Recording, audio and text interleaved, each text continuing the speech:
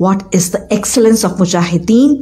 Hazrat Abu Thayd Qudri radiyallahu ta'ala anhu reports that a man said, he asked, who is the most excellent of all peoples?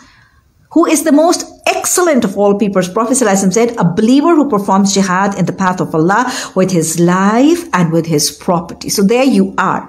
Verse number 95, Allah says, Al-Mujahidina bi amwalihim wa anfusihim. So jihad can be with their bodies, with their souls, and with their money and wealth. So jihad is not just fighting. It can be spending anything, time, money, wealth, riches, anything in the path of Allah. And how is the excellence of a mujahid? Hazrat Abu Hurairah radiyallahu ta'ala anhu reports in Nisa that the example of fighter in the way of Allah is like the one who keeps fasts continually, who stands erect in adoration, always fears Allah, and continues bowing before Allah, that is raku, and continues prostrating, that is sajda. A person who is in continuous ruku, continuous qiyam, continuous sajda, continuously fasting, and continuously in a state of fear of Allah. And then Allah has promised, Allah has taken the responsibility to help and to protect a mujahid. Hazrat Abu Hurairah radiyallahu ta'ala anhu reports in Tirmidhi that Prophet ﷺ said that Allah is responsible for the help of three people. Number one, a mujahid, a fighter in the path of Allah. Number two, a slave who pledges a bond to pay his price to his master for his freedom. Makatibat. And the third is one who just gets married to be safe from sins, from immorality or committing adultery. He just gets married. So the person, Allah will take charge. He will be helping him, looking after him and supporting him.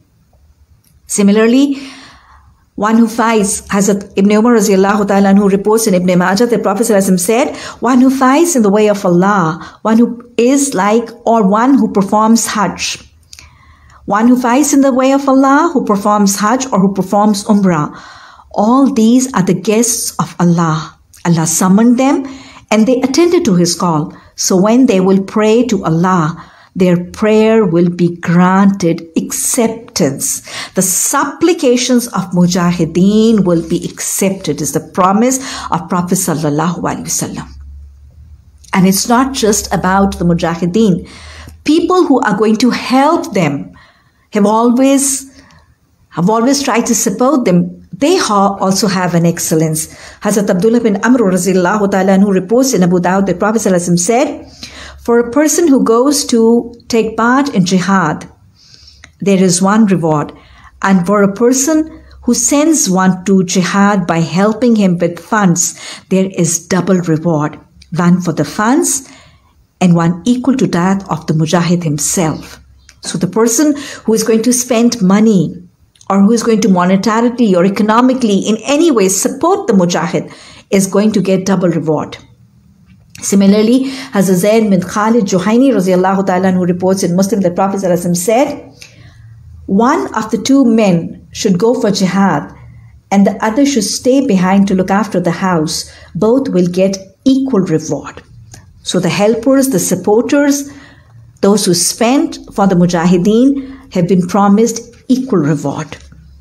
Allah subhanahu wa ta'ala help us understand the merits of jihad, the excellence of mujahideen, and make us one of those who do jihad in any form or other and accept all these deeds from us. And may these deeds be a source of pleasure. Maybe these deeds be a source from release of hell, and may these deeds be a source of entering for all of us in the Jannah.